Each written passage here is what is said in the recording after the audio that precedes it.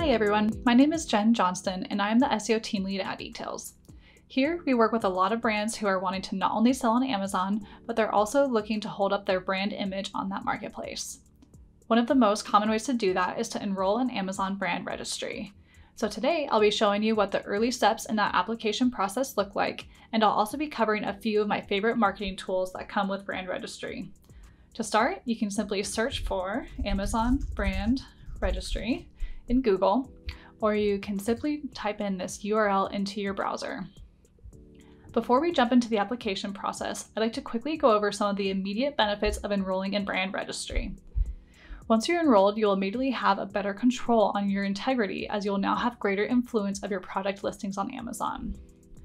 You'll also get access to some powerful search tools that will assist you in finding sellers who are using your images and branding that might not be authorized to do so. The tool will then help you report on these violators. Lastly, what this page calls out is the automated protections that will help you proactively remove suspected infringing or inaccurate content. The marketing perks are not listed on this page, but some of those items include early reviewer program, A+ content, and brand stores. All exciting things that sellers who are not brand registered won't have access to. Now let's shift gears to what is needed to sign up. In this orange box on the right side, you will see a quick summary.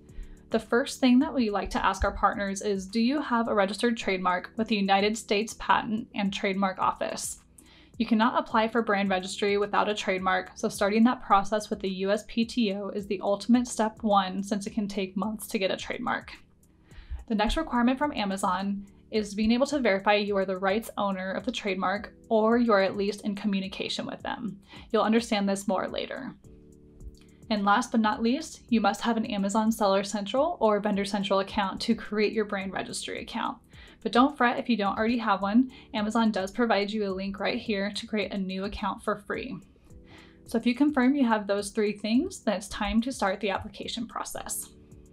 When I click enroll, you see it prompts me to choose what market I would like to enroll my brand in. For demonstration purposes, I will click on the United States, but please know if you are interested in enrolling in other markets, you must have a trademark registered in those countries. All right, so once you sign in, the first time you do this, you'll be asked to fill out some basic company information like address, business name, etc. But since we've already done this, you'll see this took me straight to our brand registry dashboard. Once you're on this dashboard, you can click this Enroll a New Brand link, and this will begin the application process. There are 3 steps to complete your application, and these are listed across the top. First, you'll start with the brand eligibility, next, intellectual property, and then lastly, I'll go over the characteristics of your brand. The first question on this page is asking if your product and packaging has the brand on them. If your product does not, then you'll see Amazon will not let you move any further in this process, as you must have your brand on your product and your packaging. So I'll go ahead and click yes here. Next, it's asking if you want to enroll more than 10 brands, and it is rarely that you will, so you can just click no here. And then the last thing it's asking you to do is provide the brand name to be registered. And this must be case sensitive and match exactly what is at the USPTO. So I'll just type a brand in here.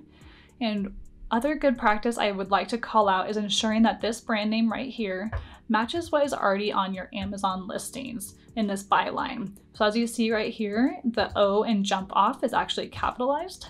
So I'm going to go back to this form and correct that. The reason I like to do this is this will ensure your products sync properly to your brand registry. Now we can go to step 2, which is intellectual property. This is the step that gathers your trademark information. As you can see, Amazon does accept both word marks and design marks. So whichever you have registered is the one that you will choose in this dropdown. You will then also provide your registration number, as well as the country that your trademark is registered. Unfortunately, this page is all the further I will be able to show you of the application process, since it does require this registration number. But I can tell you that the final step of this application will be asking for additional information about your brand. It will ask about whether your product uses UPCs or EANs. It'll ask what categories your products are in, where else your products are being sold, location of manufacturing, and other areas of distribution. Once all these fields are completed, you can submit your application to begin the Amazon review process. We've seen these reviews can take up to a week and sometimes even longer, but once Amazon has confirmed your trademark qualifies for brand registry, they will then send a unique alphanumeric code to the registered trademark owner. You'll be tasked with getting this code and then providing it to the Amazon brand registry team to confirm your authority to own this brand on Amazon. Once Amazon receives this code for you, it can take up to a couple days for your account to reflect, but you should now have one registered brand listed here on your account dashboard.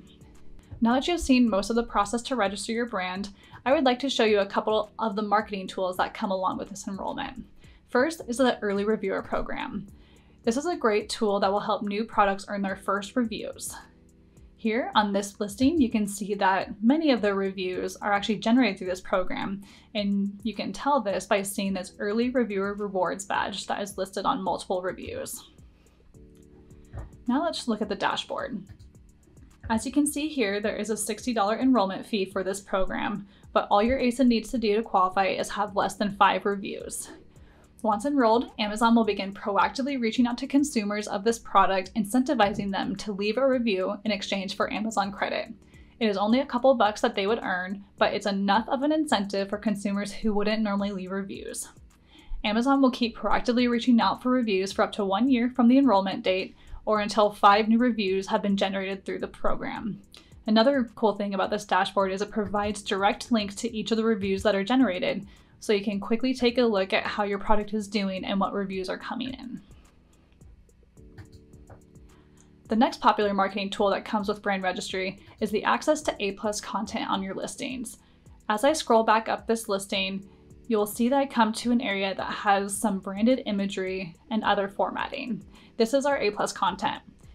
As you can see, it is quite a ways below the fold, but it is still a great opportunity for you to include more assets, include more meaningful content, as well as link to other product listings from your brand. This is a great opportunity to get exposure for other product lines, and Amazon has even said that A+ content can improve conversion rate by up to 11%. The last tool I'd like to show you is Amazon brand stores. These act as a branded landing page that truly look like a website within the Amazon channel. In here, you can feature as many or as few products as you want in an easy to navigate channel. Amazon does provide templates to create these stores, but you can also work with their provided modules to create what works best for your brand. Consumers can navigate to these stores from within the listings, like I just did a few seconds ago, or you can implement inbound marketing campaigns where you're sending external traffic straight to these landing pages. Now let's look at what insights we get from Amazon brand stores. Amazon provides a handful of metrics that help you monitor the success of your store. It can track visitors, sales, units sold, and much more. Within this data, you're able to modify the date to see the metrics over time. You can take a look at traffic details specifically over time, seeing how it fluctuates, as well as sales over time. You can also drill down and look at pages to see which ones are the most popular and which are generating the most revenue. And then you can even take a look at sources to see where all your sales are coming from. All in all, this is a really powerful branding tool for those that are trying to uphold their integrity on the Amazon market. Well, this concludes what I wanted to share today regarding Amazon brand registry and these marketing tools. We truly believe brand registry is vital to your brand's success on the channel, and if you and your brand decide that you want to apply for brand registry but hit some hiccups during the application process, please feel free to reach out to us at e-tailz.com or comment on this video, and we will do what we can to help you out. Thank you so much for listening today.